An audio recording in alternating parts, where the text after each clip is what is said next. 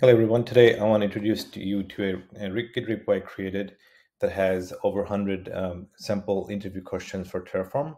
Some of them I've been asked myself, some of them I've asked other interviews myself. Terraform, as you know, is a core component of any DevOps stack these days.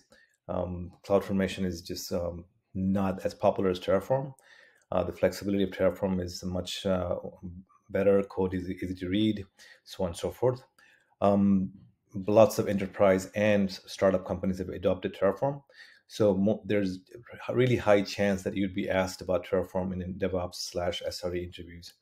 So I want to walk you through a few questions just to get so you get a test of it. I will leave a link to this repo in the description below. For example, one of the more common problems that people face in using Terraform in real life is when you have many members of the development team using the same infrastructure, say Google Cloud or Amazon and whatnot. How do you have control over what code is getting out there? How do you avoid conflicts? Uh, in general, how do you have a consistency across the board? There's a question that people ask in interviews a lot of times. There's some simple answers here that you can give. Second question I have here is if you have multiple people in the team and something gets changed in the cloud, how do you track it back to who did this and when it was done? You can actually do that in CloudTrail. There's an equivalent in GCP.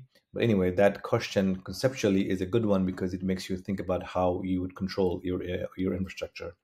The third one I have is if you were using a module, for example, which is very common, you would over time you would improve the module, but then the code that you had before is already being used by some other Terraform code. So how do you manage that?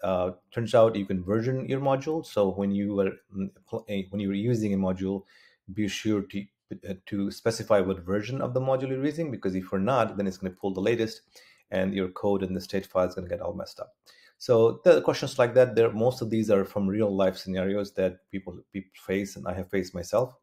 So I hope this video was useful to you. If it was, please like and subscribe. That helps me, and I will see you next time.